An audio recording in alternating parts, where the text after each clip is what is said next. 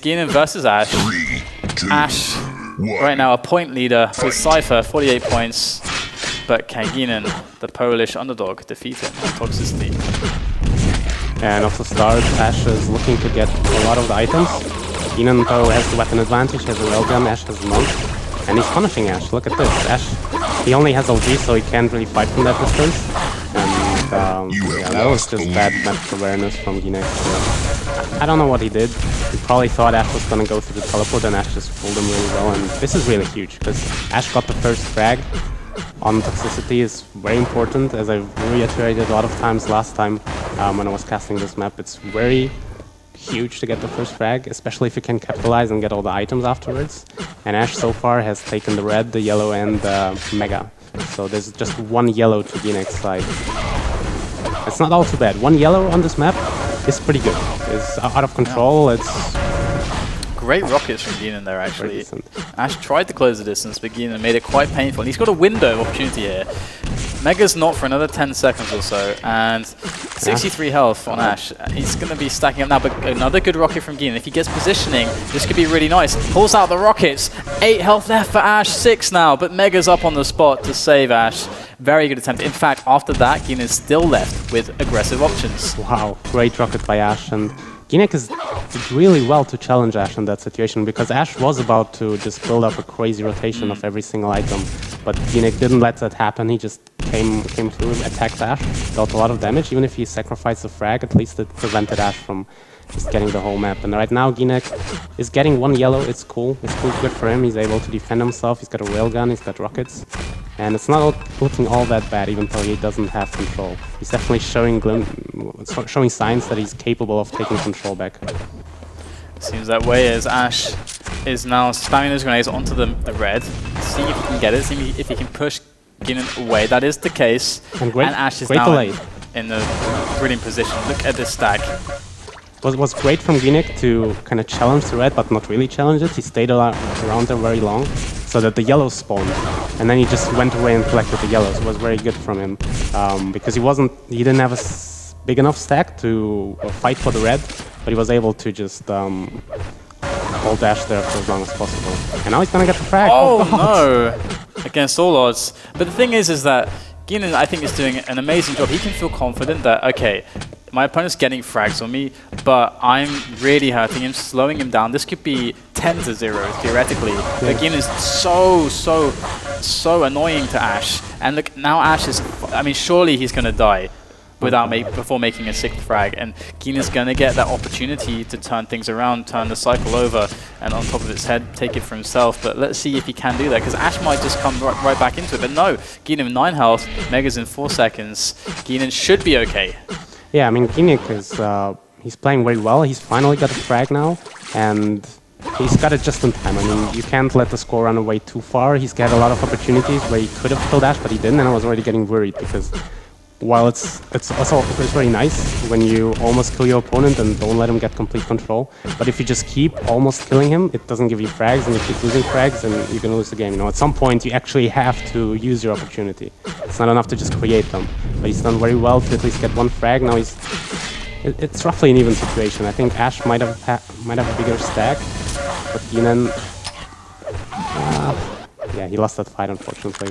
That would have been better for him to just back off and be satisfied with having 100 about, giving Ash some more items, but just when you have this kind of stack, it's more than enough to fight and more than enough to just play more defensive. It's better than just dying and losing the whole map. And Ash is trying to hunt, and he will find his prey, gienon, with a facial rocket. Ash now trying to get his position back to see if he can finish the job, finish what he started. That's exactly what happens. 7-1 for Ash, as gienon's chances, he's got to be gutted right now. He finally was able to get the kill onto Ash to stop his crazy path of destruction, but Ash is right back into the action again, and gienon has to try and stop him again, and it's just looking so difficult right now because the stack is almost, this should not be allowed, getting this close to 200 on toxicity. Ash is doing a fantastic job retaining his stack. Here comes gienon once again. The grenades though should be enough. There you go. It's a nice little rocket there, but with Red and Mega both spawning like pretty much now, Ash is not really like breaking a sweat here. And thinking about it, you have to say that gienon was a bit unlucky because he got, like he finally used an opportunity and he got a frag, but out of the opportunities it was the worst possible time. Very nice. He's doing great damage though, and he's got a frag, and this is great. This is actually frag. Unlike the last one, where after frag he doesn't have to wait for 5 seconds for the mega, and like the last time he had to wait for the mega, and it allowed gienon to get the red in the meantime. So it's basically gienon, even though he lost the frag last time, was able to instantly go into an advantage again. But this time, gienon actually looking very good. This is brilliant stuff from gienon. He's got to put a spectacle on here because from this position, there's no turning back. He's got to make this momentum count. He's got to build on it. He's got to make it stronger. He cannot miss a shot. He cannot let Ash get to grips with him. And Ash is actually starting to do that. Ash is going to go for the drop onto the red. gienon left with only ammunition there to shoot that rail, and he's not going to connect, and Ash will intercept to finish the job. And Ash is going to keep this margin of 5 frags alive. As there's 4 minutes left, Ash is going to try to take this yellow, no problem, and he's going to be able to also just work the positioning on Mega now and just stay in this kind of plus EV position over here where he can pressure, fall back onto the short thing of Mega, deal damage to gienon if he goes for that red, which he surely should, but he's not. That was an opportunity, but gienon just couldn't know. Ash actually, like usually the player at the Mega would just leave the Mega up and wait at the red for as long as you have to. Wait for your opponent to drop down or to make a move, but Ash just went for the Mega, actually gave gienon an opportunity to just go and take the Mega, take red armor, but gienon unfortunately didn't hear it or didn't see it. Maybe he just didn't believe it. And he's able to get these frags in between these items before gienon can really like take very much, so he's always pretty weak. And then after the fight, Ash can just pick up that item that then spawns for him. So Ash is looking at these like completely ideal situations that really, if you can play for those, then you're loving life. And Ash is going to pick up another frag. Red's there for him again. Similar situation. gienon takes horrendous rockets there. Beautiful midair from Ash after the bounce. And things are just looking so sweet for the Russian. This is looking very good. Of course, Ash is a player who's incredibly good at losing leads very quickly. He's quite skilled at that. I've seen him blow leads on toxicity of like 15 to 16 frags against Evil once. And I think the 125 FPS tournament. And not only that, like he's generally somebody who, I don't know, he's a very smart player. He usually knows how to play defensive. He just sometimes seems to have like a blackout when he's under pressure and he feels like, all right, this might actually, I might actually lose this game. I don't know if he gets nervous, so he just kind of loses track of what's going on the map, but he does sometimes lose big leads, but this is getting out of hand. Yeah, you know this is game basically. Yeah. And you know what decided the game? Decided the game was when gienon had I think he had 100-100, and he just took, he had momentum. He just made a spawn frag, and he was looking really good. And then he went to pick up the Mega, and he did it a little bit sloppily. Like he didn't. Whoa! What was that rocket? Crazy. But he didn't check for Ash to be below the Mega, and so he just this very small mistake. He just jumped on it, and a little bit recklessly. And Ash was able to bounce him with the rockets. He fell down, and then he took another railgun, and essentially lost all his stack. And that one mistake, I think, cost him the game. Had he not done that sloppy mistake, had he instead, first fired the rocket down or shot a railgun down or just drop down, which can be very effective. Like when the Mega is up, your opponent never expects you to just leave it up and maybe go very slowly. I don't know how to explain it. Like where Ash is standing right now is a very popular position to try to ambush your opponent at the Mega, and then you can just go from the teleporter, sort of. Just go very slowly. Can I go spectator?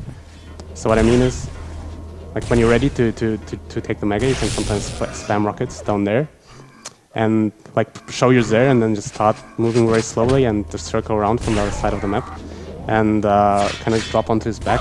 And that is very effective as well, because your opponent will be very focused in the Mega, and he'll be like spamming it. He won't be hearing much what's going on.